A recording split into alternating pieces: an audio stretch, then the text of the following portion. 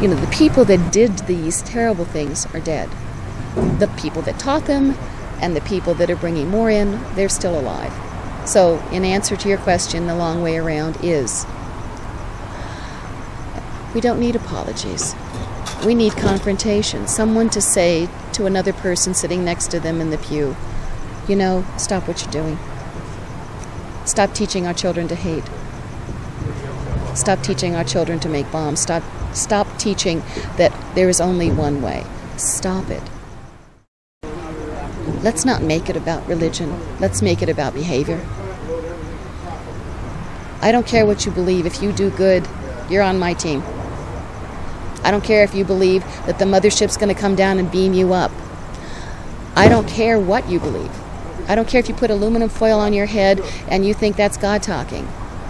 But if you pick up trash and you show up at public meetings and you go to church and you contribute to your society, by your fruits you shall know them. And that's what I believe. Do you think ought to be more contrition and apology from the Islamic community in America over the acts performed in the name of their faith?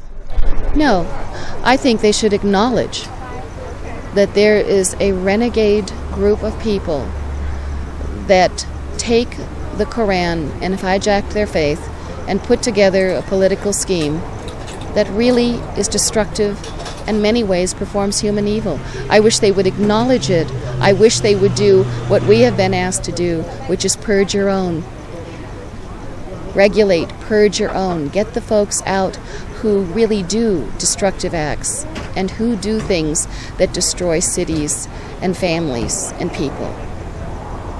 Read just enough of the Quran and understood just enough of different religions to know one thing. You know them by their fruits. If they say they are teaching, then there should be scholars of different sorts of religion in their own, not people that know how to make better bombs or make better explosive devices or that recruit suicide bombers. You know them by the fruits. The Bible says that. I'm not one of those people that preaches love. I'm not one of those people that preaches at all, quite frankly. That the next two generations don't have that value this country and the principles, free enterprise and liberty, personal responsibility, individuality, providence, the protection of nature and nature's God, as the Declaration of Independence says.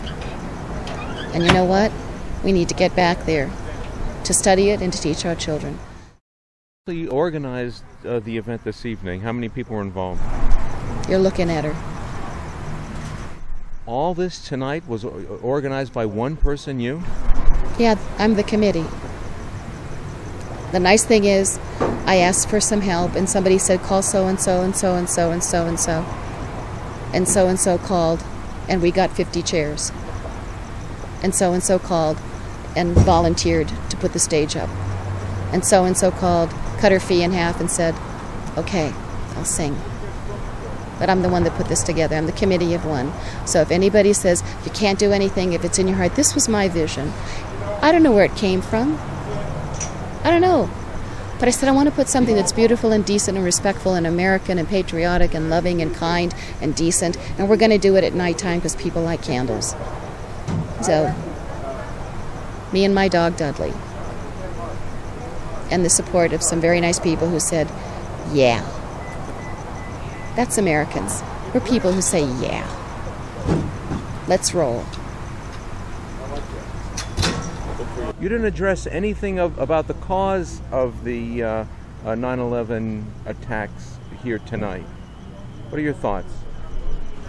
You're right. I didn't address anything about the cause of 9/11, although I did mention that Al-Qaeda terrorists did hijack the planes.